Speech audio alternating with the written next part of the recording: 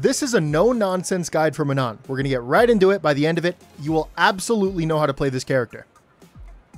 Before we go on to neutral, I want to quickly go over the special moves and unique moves that make Manon function as a character. Quarter circle forward, heavy kick, well, kick in general, is going to give you this little spin. And we do use the heavy kick version for our Oki. And it does give insane Oki. Crazy good strike throw. The X version is used to anti-air as well as combo into our level 2 or level 1 super. Level 2, you might have to be a little closer than level 1. And next special moves, we got quarter circle back light kick. That's a multi-hitting, progressing, forward moving low. Punish bomb block, big punish bomb block. Same thing with the medium kick version. Mostly combo fodder for this. And the light kick version is to catch your opponent walking back or standing and whatnot. Heavy kick version is going to be an overhead. It is -6 on block, meaning it is punishable if you miss space right in front of him. But if you're spaced out correctly, this will be completely safe and is a really good overhead. You can just throw it neutral at any time. We also have our grabs. We have a hit grab in quarter circle forward punch. And you can also hold them to go through fireballs. I don't find this consistent. Maybe you will. Half circle back into a punch is going to give you a command grab. Different speeds and different ranges depending on which one you use. If you're up close, always go for the heavy punch one. 5 frames, really, really strong. And let's go on to the unique moves next. Oh, by the way, both the hit grab and the grab are going to increase the stacks, and that is going to increase the damage that you do on your throws, changing the risk reward game and making Manon a beast. Unique moves, we have heavy punch. This is the easiest hit confirm in the game. Vortexes your opponent in for strike throw. You have a ton of time to bring your opponent in. Let me try to get the end of it. Oh, man, that's so easy. Okay, you also have standing medium punch and a medium kick. Not really confirmable, but if you do get a certain hit with plus frames, then you can just easily confirm it to that, sweep them in. Note that usually on these hits, you can also use this, so just something to think about. We also have crouching heavy punch, and this is an anti-air. If they jump up on you, you can easily just crouching heavy punch. It'll drag them to the ground, set up strike throw. Super, super strong anti-air. The angle's good. It's fast. It's easy to use. We also have back medium kick. And this is actually confirmable into any super. This is a level 2 I'm using right here. This is not common in the game, but level 1, level 2, and level 3, all of them combo. So yeah, if you don't want to use the EX to combo, you can just use that if you have the frames to do it. And we also have back heavy punch that combos into our hit throw. Really strong for our combo game, important for the combo game. And finally, we have the useless one. This is down forward into heavy kick. I would never use this over sweep. Yeah, don't touch it. Before we go on to talking about ground and neutral, quick little recap of some neutral we already talked about. You can crouching heavy punch to take people out of the sky. You can also go for the EX legs if you want to get reward off an anti-air. Going to be a little more difficult to go for. You can also meet an opponent in the air with a jumping medium punch. Very good. Gives you a knockdown. If you want to jump in on somebody, heavy kick will let you do that from really up high, keep you plus. You can go a little lower with medium kick. It also has the privilege of being a cross-up, and you can hit an opponent really deepy, really plus with heavy punch. So now let's talk about Manon's ground and neutral game. I think for the most part, she should be playing for whiff punishes. She can do so with standing medium punch at close and mid-range encounters, and you can buffer into DR. You can also go for standing heavy punch, no buffer required, because of course you have the easy hit confirm, and you have sweep to get that knockdown and get your Oki going. Let's show what that looks like. Up close. Boom. Mid-range.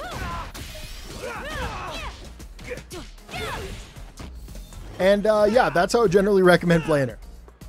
Now, if you're trying to get aggressive on your opponent, well, we got some good options for that too. You can walk forward into your standing medium punch range. And of course, once again, buffer into DR. If you misspace it, it is actually really difficult to whiff punish. I mean, it's total duration, what, 24 frames? So yeah, even if you whiff it, you're generally going to be completely fine. But once again, you buffer that forward, you get that DR, set up the strike throw or confirm on hit. You can also get into your range of standing heavy punch, once again, safe on block, as well as easy hit confirm on hit. You can also get aggressive with universal mechanics such as DI, take some space, as well as jump ins.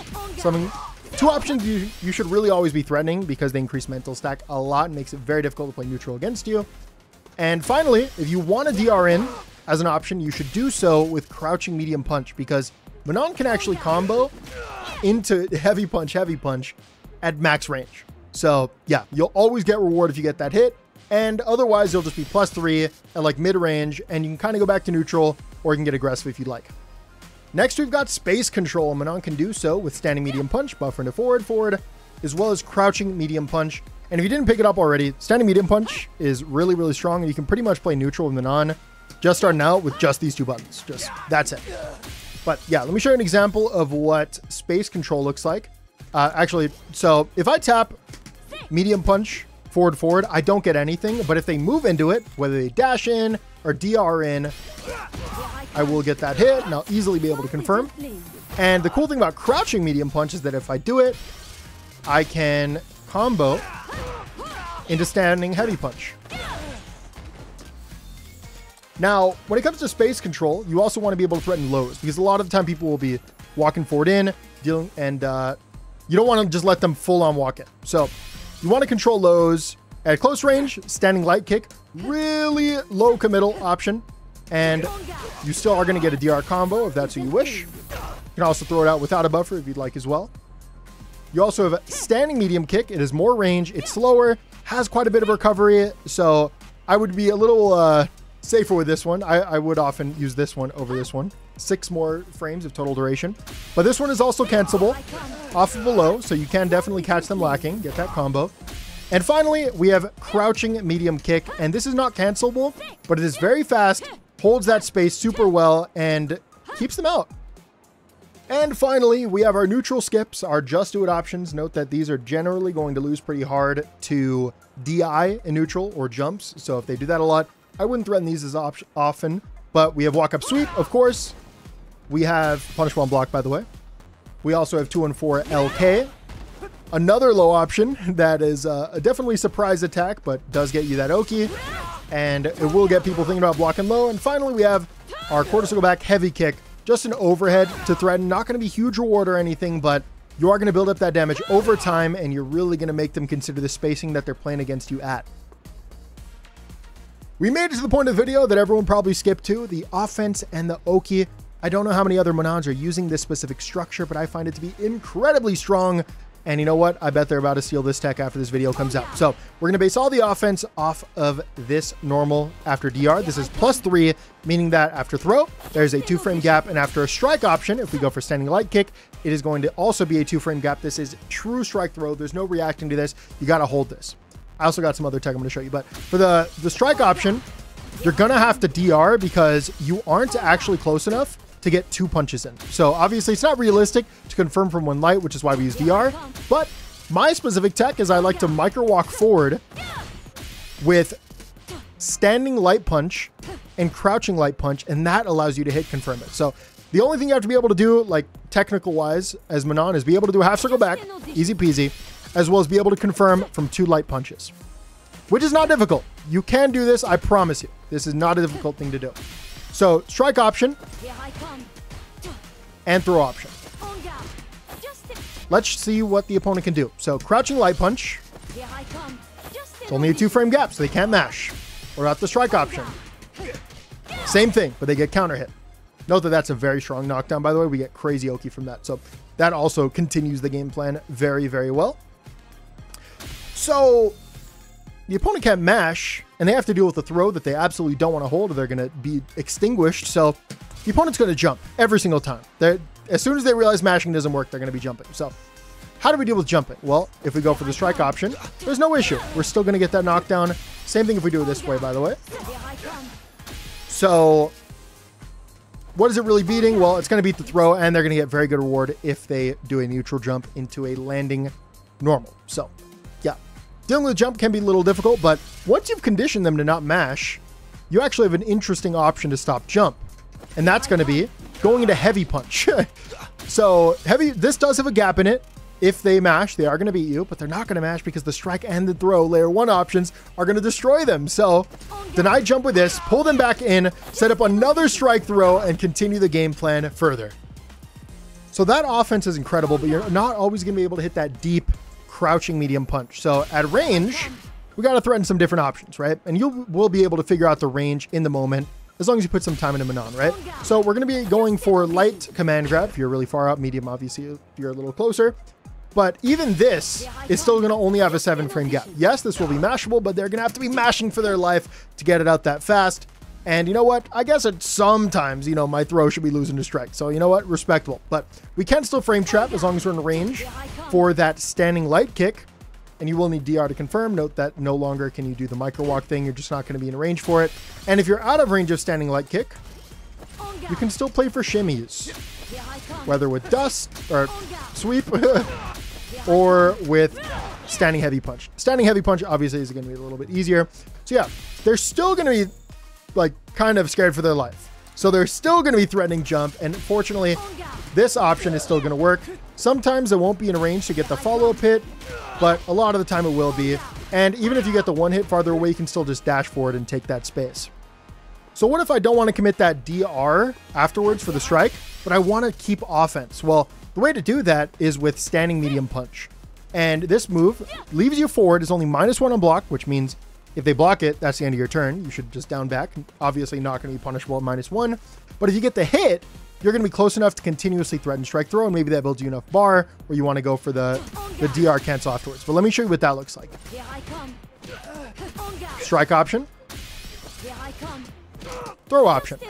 Once again, this is all assuming that they get hit by this and make themselves -2, and by extension, you +2. And now we get to talk about Oki, or the pressure we get after our common knockdowns. First thing you want to do is go to your start menu in training mode, and you practice these. Go to dummy settings and make sure recovery is set to recover backward. It is super vital that you're practicing against recover backward. So for the first knockdown, we're going to be talking about our basic hit confirm from our lights, and we're always going to hit confirm into 236H.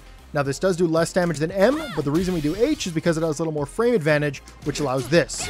You do one dash, then you DR and you immediately cancel into the crouching medium punch. That of course gives you the God offense, where you can threaten that as a frame trap. And for the throw option, one dash, immediately cancel into the M command grab, and yeah, ridiculous strike throw offense. If you want to go for a meterless option on the same knockdown, maybe you're worried about reversal, you can just do one dash, walk forward, and you'll be +16 in their face for strike throw. Our next most common knockdown is going to be the hit grab.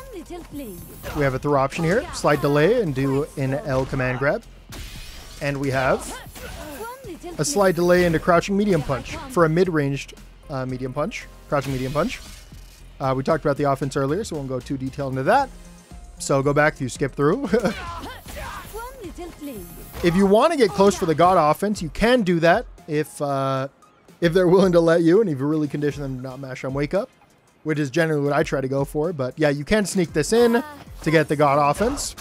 But you'll find that a lot of people will just walk back on wake up. And the reason they do this is because if we go for the strike option, it's the same as before. And if we go for the throw option, we'll lose. So how do we call that out? Well, number one, if you know they're going to do it, I would recommend going for this option. Just chase them with a command grab. That is common to do. You can also do a micro walk forward and do a sweep. That's a, we'll go over the Oki for that just a second, but yeah, also strong Oki.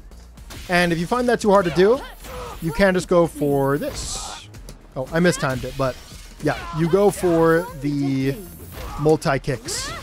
If you're looking for a meterless option from this, you're worried about reversal, you can just walk forward and meaty with heavy punch.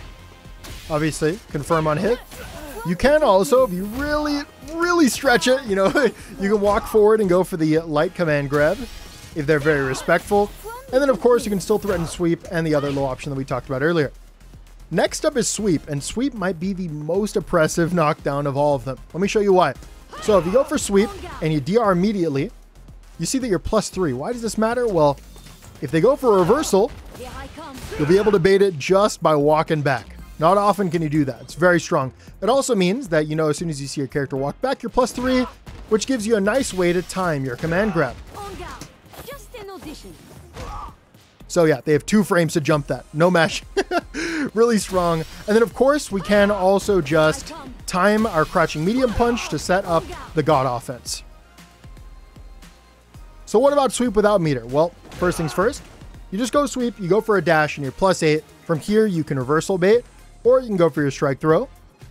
Our throw option is going to be the P version. That should be a 2-frame gap. And our strike option is either standing medium punch or crouching medium punch.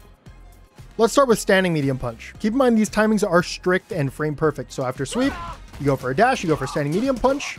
And if you do it right, which I didn't there, you should be able to combo into 2 crouching medium punches, meaning that your strike option is also going to combo from the hit, and it's going to be very easy to confirm. And of course, it'll get you that really strong Oki we talked about earlier. Additionally, it is going to be +1 on block if you time it correctly, meaning that you can have a 4-frame gap between your H command grab. Keep in mind, so throw option is going to be that, strike option is going to be those jabs, and the strike option also auto time confirms if the original meaty hits. Now we'll talk about crouching medium punch after the dash, and what's interesting about this one is that you're going to get pretty good reward if the initial meaty hits. I also find it's easier to time. I say that as I mess it up, and I mess it up again. There we go. We combo into our hit grab and get a meterless token, which is obviously very strong, and just like standing medium punch, it is going to be +1 on block. Next one should be quick. After the multi-hitting lows, you can DR in, go for your strike throw. And of course, if you go for the crouch medium punch, you get the God offense on block, or obviously combo on hit. Meterlessly, what you can do is just walk forward, time a light command grab, or walk forward and time a crouching medium punch. You can be up to +1 on block here or +8 on hit if you time it meaty enough. And finally, let's talk about the knockdown Oki from command grab. You can immediately cancel into heavy punch, and this will auto time meaty. Obviously really easy to confirm. Note that if they do DI, you cannot DI immediately, because if you press the DI macro after heavy punch, you're just going to get the follow up and you'll get rolled. That's why I kind of like going for this option. You can still combo to this, they get hit, but it is a little more difficult to time, and if you mistime it, they'll be able to jump out. Obviously, that's not too bueno. You can go for a throw option, but at this point you're running so deep that I would only threaten this once every 10 sets maybe, or if I know I've got them locked down and I'm in their head. Yeah, not super strong, and it will just lose to walk back. The interesting thing though, to beat walk back, is that we can go DR into immediate sweep.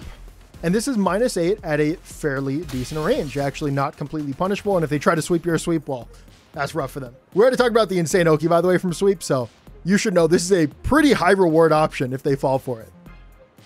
For any other knockdown, I'm generally going for a dash first and then checking if I still have frame advantage. If I do, then I'll DR in and go in for the God offense, such as this knockdown. There you go, God offense.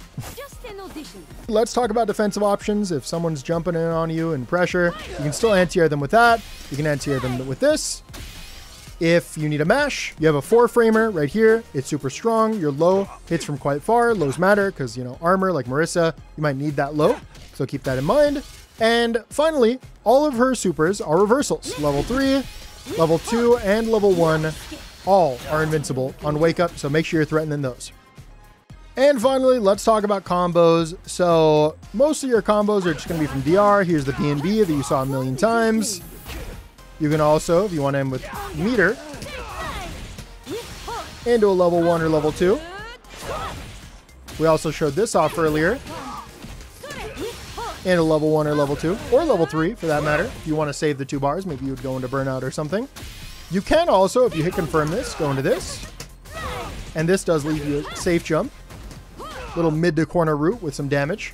Note that anytime you're not ending a combo with this, you are foregoing a combo token. If you get a hit with DI, it's quite simple. If you're below level 3 tokens, you go for that. If you are at 4 or 5, you go for that. If you're near the corner, you can go for this. Into level 1 or level 2 here, or well, level 2.